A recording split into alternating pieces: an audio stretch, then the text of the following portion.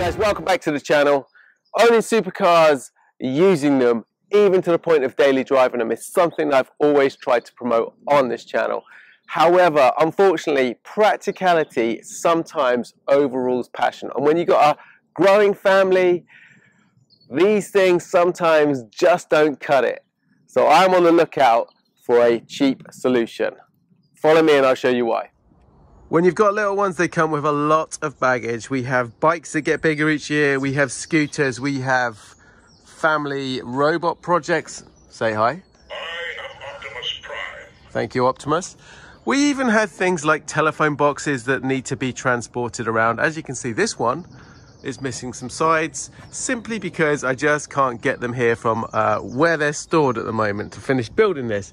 Anyway, Ferraris are great up until a point. I need something bigger, so we are going to look for a cheap truck. So I jumped on my computer and started to search the internet, hunting down a cheap and practical truck. Naturally, me being me, I started at the wrong end of the scale with this £132,000 Raptor. A little bit over budget, and as I narrowed that down slightly to £105,000, for this lovely Harley Davidson version F-150. It was still £100,000 over budget. And as I continued my search for a practical truck, this happened. My video sponsors, World of Warships, has sent me a link to the game, and I found myself engrossed, commanding my own battleship in this free-to-play PC game. With over 300 iconic, fully detailed warships, realistic weather, explosions galore, frequent events, and more than 30 million players worldwide, I quickly started my campaign to dominate the world's oceans. So if you guys are feeling brave and are ready to take me on, download World of Warships now. And as a bonus, if you're a new player and you type in the code Ready for Battle 2020, you'll win a whole host of extra freebies, which is 700 doubloons, 1 million credits, 7 days premium account, premium ship USS Charleston with stars, stripes, camouflage, and the premium Japanese ship Ishizuchi. And that just might give you a chance to beat Ratarossa in battle. I'll put a link in the description below the video where you can download the game. In the process, you guys will be helping support this channel, so my thanks again to World of Warships for sponsoring this video. Anyway, we must get back to work. I finally narrowed down my search to the Nissan Navara, or Frontier as it's known over in America. I needed something newer than 2011, which I'll go into a little later on, the reasons for that one. I also needed the double cab for the back seats to transport the kids around. However, I soon discovered that these trucks for a 2011 2012 model are up to £13,000, which is still way over my budget. So I continued searching. I think it's a good looking truck, which, you know, they come with a few problems like any car. And eventually I actually found what I consider to be a potential bargain. Check this out. I've stumbled upon this one on Marketplace. It's a June 2012 car, so it's the right year for me. It's a top of the range Tekken model, which comes with leather, sat nav, reverse cameras, lots and lots of extras. It's definitely been used. It's not really been looked after. It's got a few dings in it, which is totally fine. I'm going to be throwing bikes in the back of this car. But the best bit of this one is it's just £4,000 asking price. And even better than that, there is a slight problem with it. It's got half power, and I've negotiated the price down to just £3,000. Now, bearing in mind, some of these cars with lower mileage are going for £13,000. That's £10,000 less than those cars. Now, is this worth the gamble? Let's find out. At £3,000, of course it's worth a gamble. So I've handed over my hard-earned £3,000, and here is the car. So it's a 2012 Nissan Navara, 2.5 litre turbo diesel. Probably looks a lot better on video than it is in real life. So it's been used and properly abused, this one, but I just needed a run around, something a little bit bigger than the Peugeot, where I can put the kids in, throw the bikes in the back, not worry about it. A few little dents and dings on the car really do not concern me. What does currently concern me is the state of the inside. So we'll go through that. So this is the state of the inside. That doesn't stay up. I don't think this car has ever been cleaned. Look at the state of all of this. Absolutely rotten. Like ridiculously bad everywhere. It needs an absolute, I don't even want to get in this car. Look how bad it is. So bad. So that is the that's the front, or some of the front.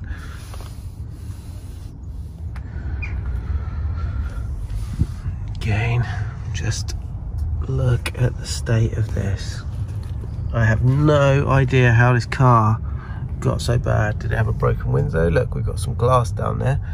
Maybe a window got broken, that's why it's just so bad. I don't want to touch anything. It's just menu. It's all broken, but it actually works. Look. Just the knobs have come off it. Probably get some of them if I want to. Could do with some car mats. Just unbelievable. Look at this. Should be wearing gloves and a biohazard suit for this. I'm not even kidding. So you might notice on this side, our little side step, our little running board, missing. No idea where that has got to. That's how it should look. So we'll just take any thumbnail shots or anything like that on this side. Back here, we need the number plate lights. Needs a new number plate. Maybe I'll put one of my plates on here. Got some wiring hanging down there, so a bit of electrical work today. Just need to make this car you know, safe for the road really. So I think all the rear lights work here.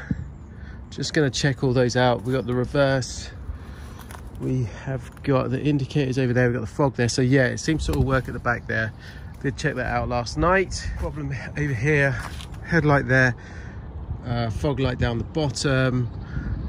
They need new bulbs we're looking at. Now the biggest problem Navaras suffer from the first cars, I think it's 2005 through to 2015, which is the last version of this D40 model, is the chassis rails. Now they are prone to rusting, cracking, and what you see is literally the back end of the car just tear away. Yeah, just fall off there. See a big gap here to start with. So I've gone through the gaps as far as I can see. All looks okay. The only real way of checking this is to stick a scope down on inside of the rails here. So we'll do that. But on first glance, having a good look around, I'm gonna have a little knock around with the hammer today. But they do feel okay. So happy with that. That was a big deciding factor on buying this car. So I've come here to the local breaker's yard just to show you. So here is a Navara. This is a what's this? This is a 2005. As you can see on this rear chassis, that is what's happened. There is some aftermarket upgrade here where you can buy them and you just weld on strengthening plates. So we will be doing that. They're only about £30. So we're going to be doing that. Engine wise, it's pretty dirty. It drives okay. We're lacking power, which is a common problem on these cars, which I'm hoping is not the turbo.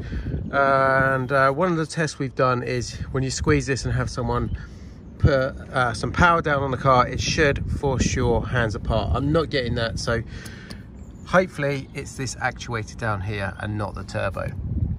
But the car was extremely cheap, so if it is a turbo, then that's part of it. Then once we've got this working properly as it should be, full power, and I'm happy with it. It's not going to cost me too much money. We're going to give it a good old service. We're going to change all the oils out on it. We're going to change all the filters, do all the brakes, and yeah, I've looked at parts on it. I did all my research before buying it. Yeah, the parts on these cars are peanuts in comparison to my usual runarounds. Here's what I like about the car is everything works. I mean, it's typical Nissan. Everything works on it. I've got the lack of power, which is a common problem. Like I say, I'm hoping that is just a simple bit that's going to cost me a few quid, less than £100, especially if I fit all these bits myself. Other than that, everything seems to work. I've got a few lights flashing on the dash, a bit like a Christmas tree actually. Gradually, one by one, we'll sort those out. But we've got nav on the car, we've got climate control, we've got electric seats, we've got electric windows all around. Everything works like that. All the back ones work. What else? We got Bluetooth. We got all the toys on this car.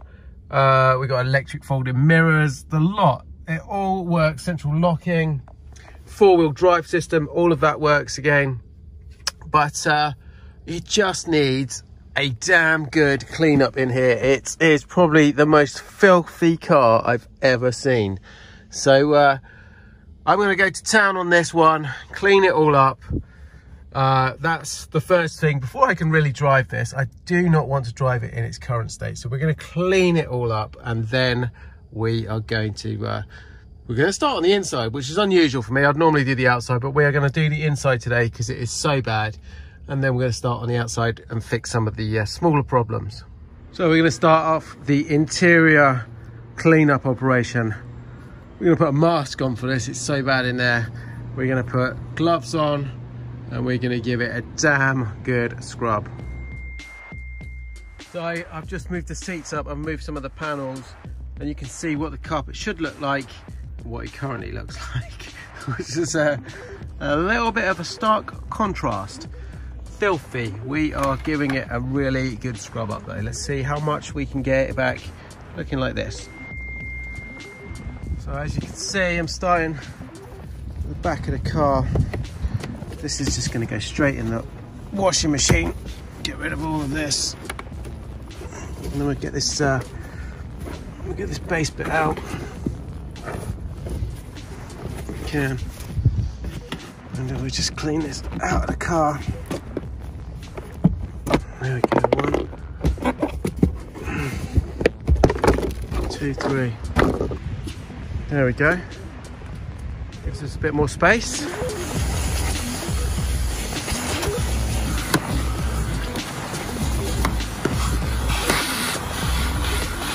Next, it's coming along. So the carpet on this side's done. As you can see, there's a big contrast with that.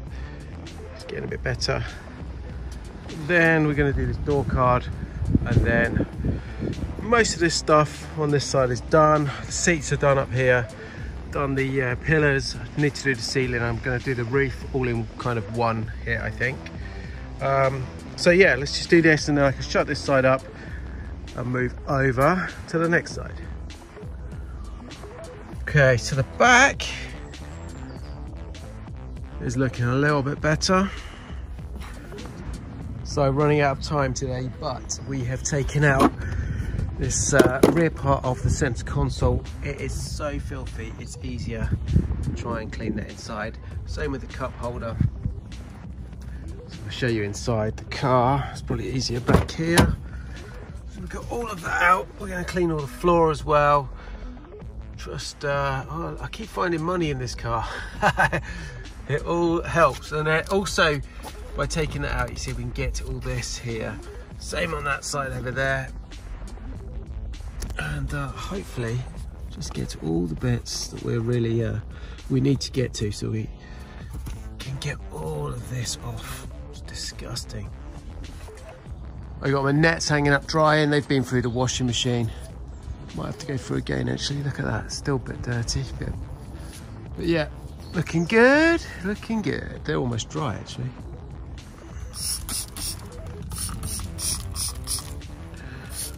going to clean all this up here. It's very likely it's never been cleaned. I'm going to then take this part out. I'm going to strip as much as I can get out and then just clean all this up here. I just need to disconnect the bits there and then clean all that in the sink. All right, so we're back at my famous kitchen sink.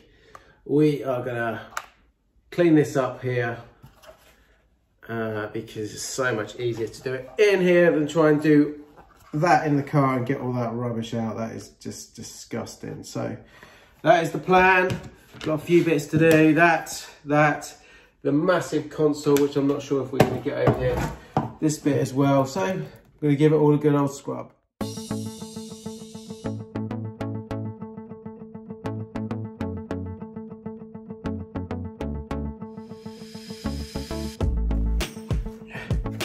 One bit clean. That was the easy bit. Let's start with this disgusting bit.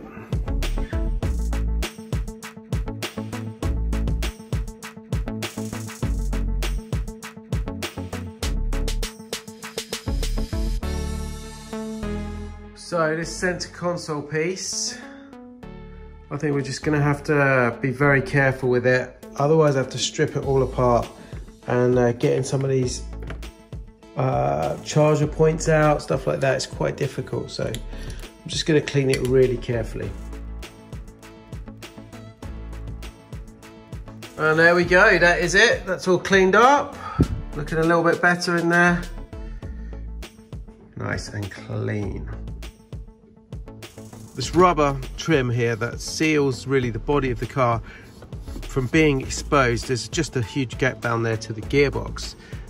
All of that had come apart, so there was a huge big space here, and I'm guessing that must have let a lot of water, moisture. Obviously we're in the winter months here in the UK, so it gets very cold overnight and you get a lot of condensation in the car. So another possible contributor to all of the mold in this car. So I'm just sealing that. I've actually added a little bit of extra glue to it as well, just to make sure it seals right down. And then just in the process of bolting that right down solid, so we've got a nice seal and hopefully no more moisture getting into the car. Taking off these side trims and clean these. All of this is just spilt food and drink that's molded. Same down here. It's just disgusting. So taking off the trims, clean those up.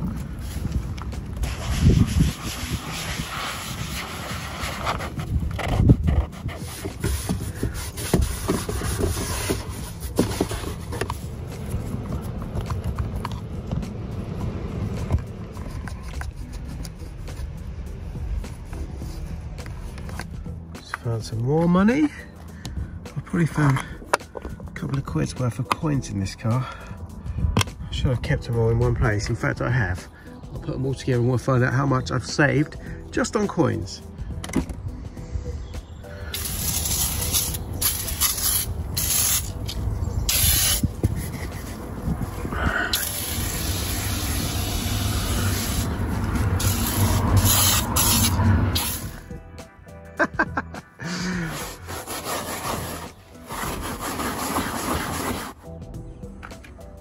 So, slight different to the door card here. Just giving it a nice clean up. Not only does it look fresh, it smells fresh.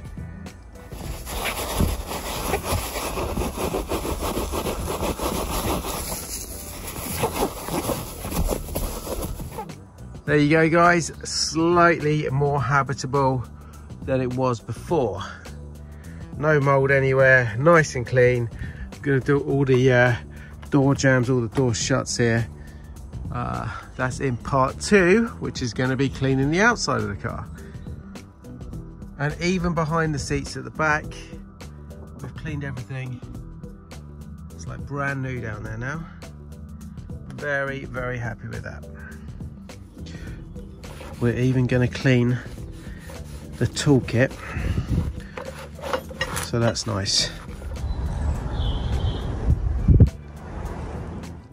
And the final stage for all the leather on the car. It's got leather, so we are going to give it a nice little feed. which is probably something it hasn't had for a very, very long time, if ever.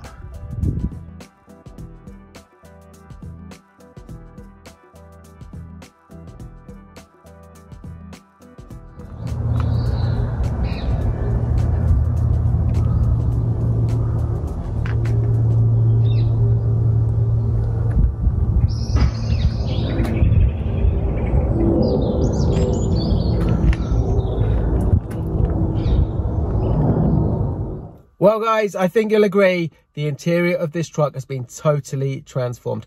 It is no longer the disgusting state it was in when we first got it. With a little bit of elbow grease, hardly any money spent at all, just some cleaning products. It is now a very pleasant environment to sit in, and I don't fear for my life catching something deadly from all of that muck that was in here. So now I can drive the car. We can move on to the next stage, which is looking at priority number one is the engine and the half power. Normally I'd do this the other way around, but it was just so bad in here, I just couldn't risk it. So we're going to look at that. We're going to look at a whole host of other little small problems around the truck that made it very cheap in the first place. And I'm going to continue my quest to keep the costs right down and this truck a bargain truck. Anyway, join me in the next video, and we'll continue that little project. In the meantime, you can follow me over on Instagram for some daily updates on what I'm up to. And don't forget, download the PC game, and I'll see you guys again very shortly. Thanks for watching, and ciao for now.